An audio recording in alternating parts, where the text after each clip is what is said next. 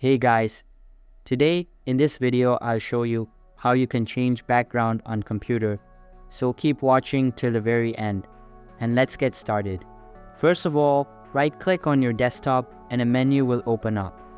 Inside this menu, select personalize and your device settings will open up.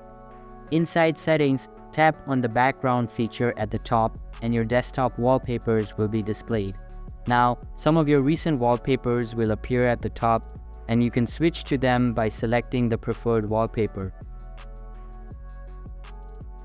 In order to get a custom wallpaper, click on the Browse button and navigate to the target wallpaper. Once you have found it, select it and your background wallpaper will be changed.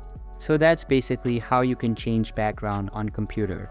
So that's all for this video. If you find this helpful, consider subscribing and giving this a big thumbs up. And I'll catch you in the next one. Thanks.